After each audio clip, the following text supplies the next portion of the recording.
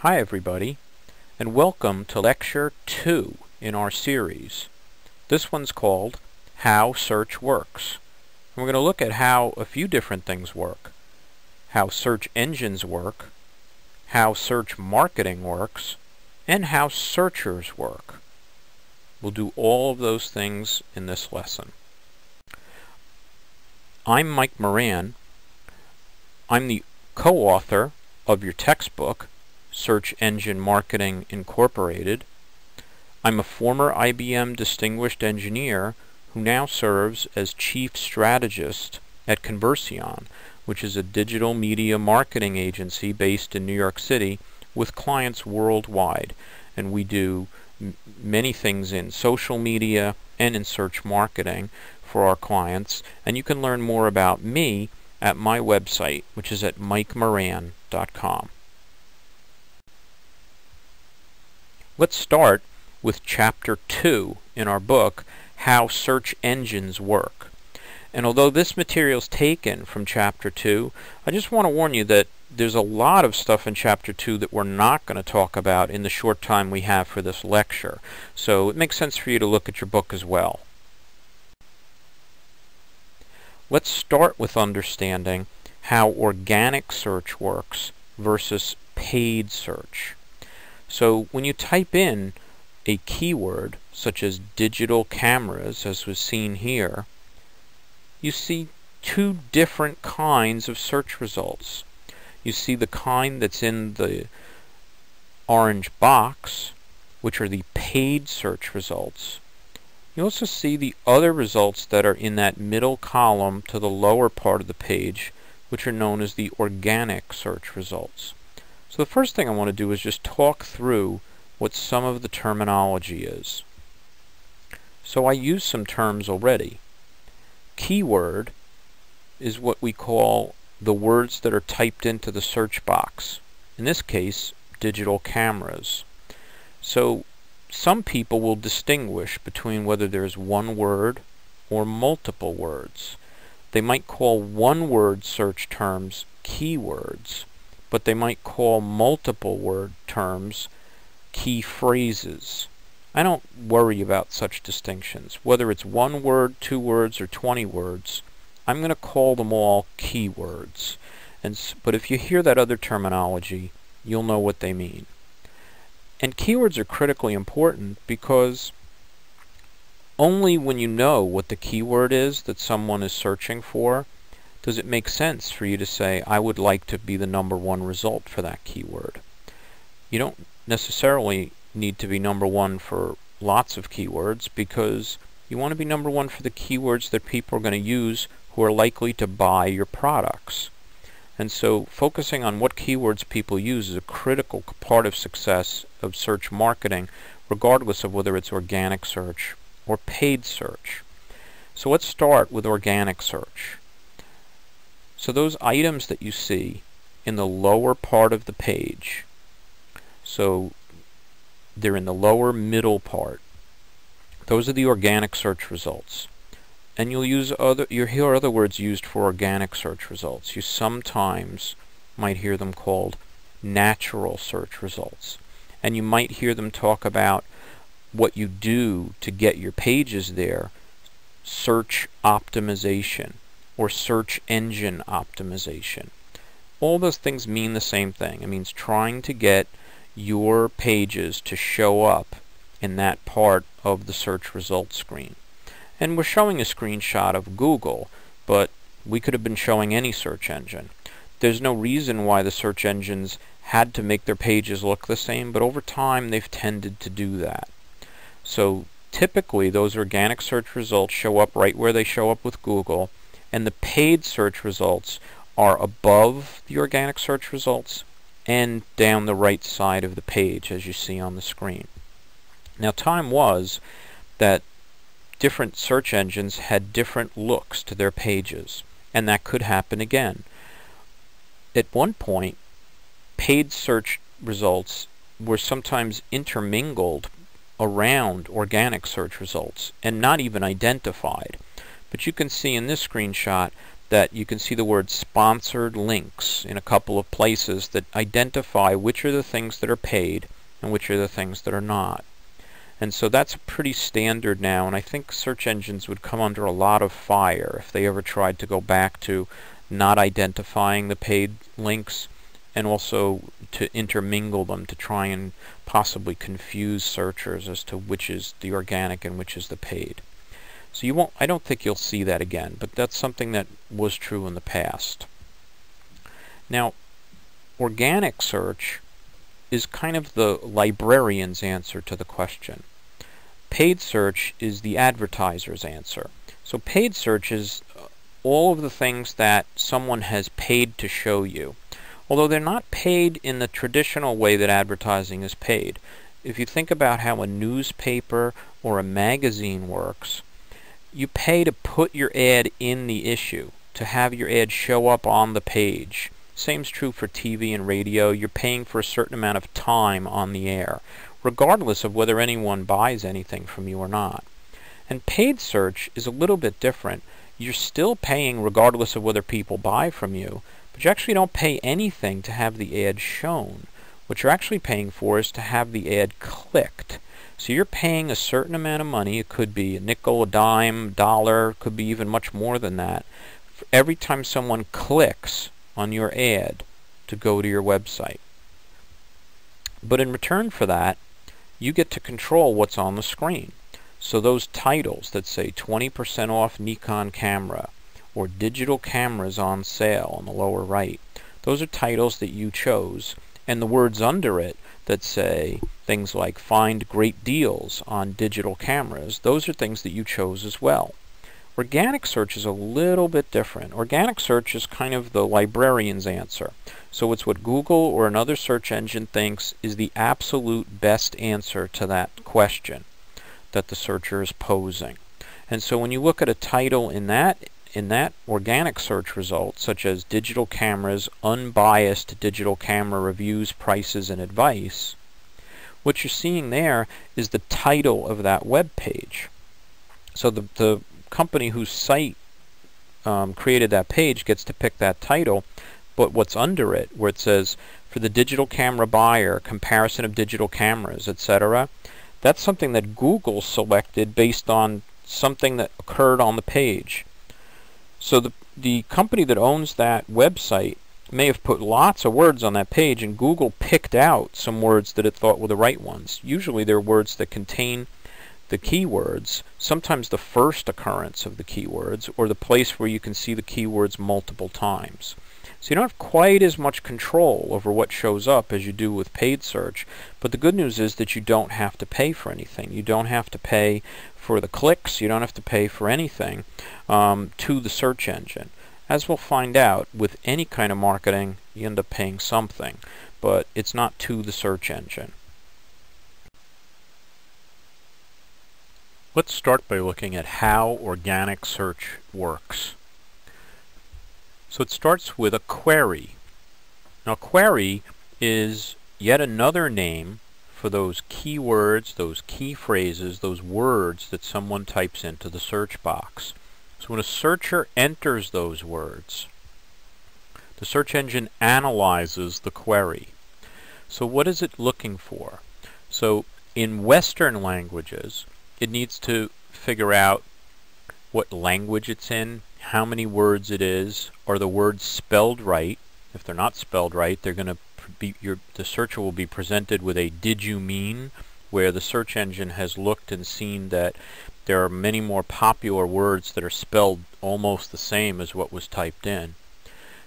Eastern languages, you still have to figure out how many words there are, but because they aren't blanks used to separate words in Eastern languages, that's a little bit more difficult effort. And for that reason, it's pretty important to figure out what language these words are in.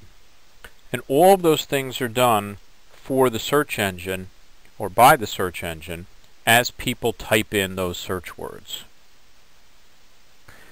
Beyond that, the search engine also looks at different forms of words. So usually the search engine will treat upper and lower case versions of the word as the same. Search engine will also look at different verb forms. So the word run versus runs are usually treated the same. And sometimes the words don't even look like each other, like the words be and is and were. They're all the same verb form, but they don't look very similar. Singular and plural is another thing that Western languages also have to deal with, where search engines will typically use house and houses to be pretty much the same thing, although there's some situations where it might distinguish. But again, those words don't always look the same. Mouse doesn't look a whole lot like mice, but we know it's the same word. Asiatic languages don't have concepts like upper and lower case or verb forms or singular and plural, but they do have some other issues, and search engines use this phase of the search to look through all of those kinds of things. They also look at things like stop words. So there's certain words that don't have a lot of meaning, like in English the word the. They look at phrases that occur together. They also look at something they call anti-phrases, where if someone types in what is the address of the White House, the words what is the address are maybe not all that useful. Certainly the words what is aren't useful. Address might be useful. So those words are anti-phrases, and those will be removed for the purpose of figuring out what the right search words should be. The next step is to look at the search index. So once that query's been analyzed, then it looks in a file called a search index. It's a database. You can think of it as the same kind of thing as a spreadsheet or a fielded database, where the first column is every word that occurs out on the web, and the second column would be a list of all of the web addresses or URLs where those words appear. And so we'll talk a little bit about how this file is created, but this is how the search engine is able to provide answers so quickly. It's actually pre-processed all of the data on the web into this file. So if you type in digital cameras, it looks down its first column of the spreadsheet to find the word digital, and then it checks to see all of the pages that have that word on it. Then it looks at the first column again for the word camera, and then it finds all those pages. Then what it does is looks to see which pages have both on them. And so that's a very simple explanation for how a search engine works. There's a lot more to it, as you might expect, but that's how it uses that search index. Now, one thing that you should understand from just this simple explanation is that if your page is not in a particular search engine search index, it will never be found. And so even though your page might appear on your website, you can go to it by typing in the URL. You can look at it in the browser. It's a live page. It's out there. If the search engine hasn't placed it in its index, it will never be found, whether the words that people type in appear on that page or not. So that's a critical thing in terms of getting organic search success. Is the first thing that has to happen is to make sure that your pages are in each search engine search index. The next step is to look at how the search results are ranked. So if you think about it, getting back thousands or even hundreds of thousands of pages in organic search is not all that helpful unless the best ones are listed at the top. There are very few searchers that even go to page 2 of search results, so getting the best results on the first page is a critically important function of the search engine. And ranking is one of the most intricate features in search retrieval. So in each of the search engines, it's kind of their secret sauce. They are quite concerned about making sure that they have the best ranking algorithm they can, and they don't share with anybody exactly what goes into that ranking algorithm. But we do know something. So we can't tell you exactly how they do it, but we can tell you a lot of things that we do know just from experimentation and from reading patents and from things that have been publicly stated. So there's a couple of different parts of a ranking algorithm that uses different factors to decide which pages should come up higher than others. So one of it is what's on the page itself. So if you look at the text that occurs on a page, there's a lot of different factors that you can think about that concern the text. Now, the way I'll describe these, they sound like they're all separate, but they're kind of not. So there's something called keyword density. So keyword density is how frequently they occur on the page compared to how many words are on the page. So if you have a very long page, you'd expect to see the keywords occur more frequently than if you had a very short page. There's also keyword prominence, which says where do those words appear? Do they occur in the title of the page? Do they appear in the first paragraph of the page? That would lead the search engine to conclude that the page might be more about that subject than if they only occurred very deep in the document. And both of these things together, and with a lot of other factors of how you analyze text, give the search engine kind of a theme of the page. So not only the search words that you're typing in, but also other words that the search engine knows to be related to those words, that tend to come up in common parlance when those words are being used. All of those helps the search engine to understand that the content is about that kind of information. And so it uses all sorts of techniques that can be quite intricate. One of the most popular ones is called latent semantic indexing. And so what that uses is the ability to understand that when words tend to appear next to other words in normal usage, and if you start to see words occurring together that's unusual for the language, then you know that that's probably a place that has a particular concept. And so when people type in those words, or they type in words related to those words, that can help the search engine know those are the right pages. But that's probably not the most important part of a ranking algorithm. When the search engine ranks the pages, and sorting is another way of thinking of what that means. So when it sorts those pages, when it ranks them, it can't always tell which pages are higher quality than others. And so in order to do that, it uses links. There are many things that search engines can use to decide quality. You could look at how many times pages are viewed. And now that social media has become more prominent, it can look at how many views you have of a video, or how many people comment on a blog post, or how many people retweet something. And so all those kinds of things can be used as factors, and many people think they're beginning to be used as factors. But the thing that search engines have started with was the link. And so looking at how many other sites link to that page, and how good those sites are by seeing how many sites link to them, that's what gives the search engine the most positive understanding of which pages are high quality and which ones are not.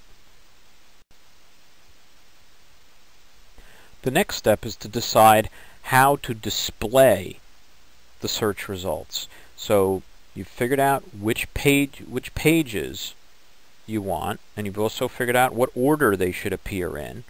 Now the search engine needs to decide how to show them on the screen. And so there's two pieces of information that show up for organic search results. Two most important pieces are the titles of the pages and the snippets. Now titles, you might think from looking at the web page that whatever is at the top of the page in bold print is the title, because that's what the average web user would think. But that's not the case. For those of you who have an understanding of the markup language that creates web pages, which is called HTML, Hypertext Markup Language, it's actually a particular tag called the title tag, which has in it the data that shows up on the screen. So when you look at a search results screen and you see, usually it's blue text that's underlined, that's the title of that page, that comes from that title tag. And what's under it is called the snippet. It's something the search engine extracts from the page, or sometimes from the description tag for that page. And so it's usually something that's in the body content, although sometimes it can be the description tag. And what it's looking for is an occurrence or multiple occurrences of the keywords that the searcher typed in. So it's extracting a portion of the page and it's putting that underneath to give the searcher kind of a preview of what should be on that page. And both of those things are contained in the search index. So it isn't going back out to the page to look at it. In the search index is the information that it needs to pull out the title and the snippet. And so it goes, and for the top 10 that appear on that first page, it pulls out from the index titles and snippets and then gets ready to display that page. The last step is to actually construct the screen. And so it formats all the information to go where it wants it to go on the screen. It applies the right style sheet just like any web page, and it presents that on the screen using the titles as hypertext links so that people can click on them to go to the actual underlying web page that came from the original site that went into that search index so long ago. So it looks like magic. It happens really quickly, and the real magic is how much can be done in a split second. There are many other techniques that might allow search engines to do a better job of finding the right pages. The problem is that with today's computers and today's understanding of how search algorithms can work, so far we can't use some of those other techniques and still return the search results as quickly as people expect them. I mean, it seems almost strange that answers that people used to be willing to troop down to the library, spend an hour of their time looking up in order to get the answer to the question, now they wouldn't wait 10 or 15 seconds to get that answer from a computer, but the truth is they won't. Unless you can do it in under a second, people get impatient, they back up from the page, they'll go somewhere else. They're very impatient with web pages. They need something to happen right away. So the real magic of search engines is not that they find the things, but that they're able to do all this kind of processing this quickly. So let's go back to the question that we left hanging earlier, which is how do these pages get into that search index in the first place? Well, it uses a program called a spider. This is actually geeky humor because the spider crawls the website. So what that spider program does is it goes, for example, to the home page of a website and it looks at all the words on that page. So it remembers this web address and it remembers every word that it found on that page, and it constructs that spreadsheet-like table that we talked about that has all of those words on it, and it goes and updates each word's entry in that index, and it identifies that this new page has those words on the page.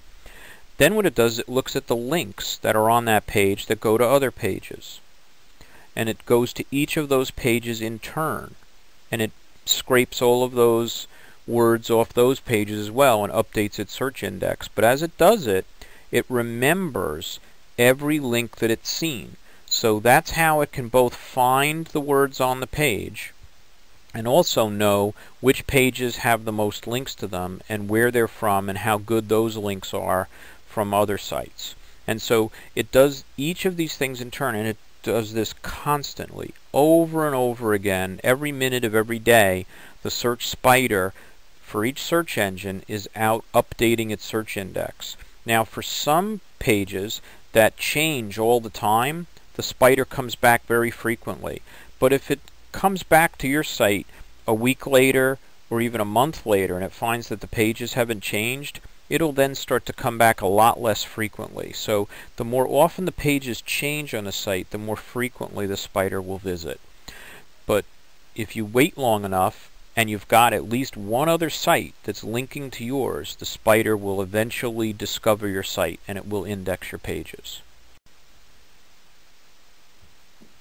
So we talked about how the spiders find the pages, but we didn't talk about is what they see.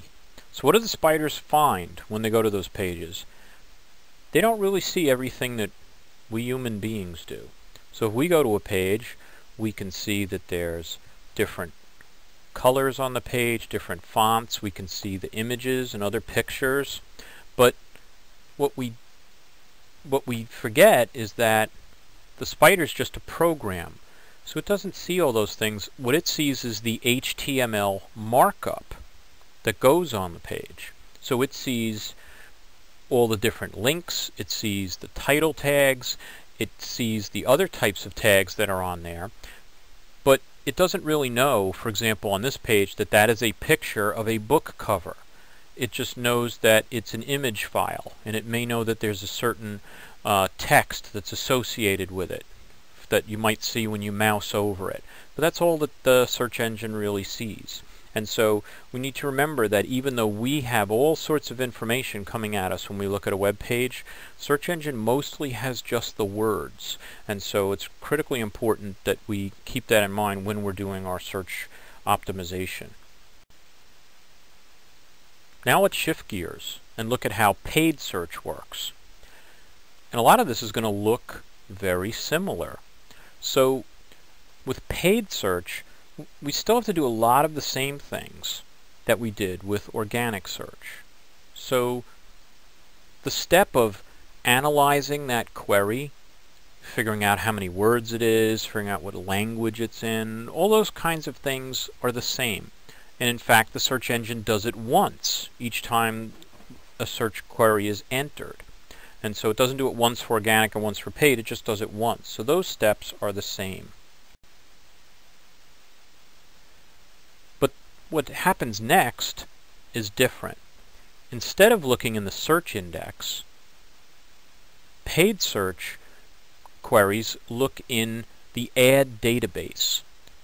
So this is the place that retains all of the advertisements, all the paid search advertisements that have been placed with that search engine.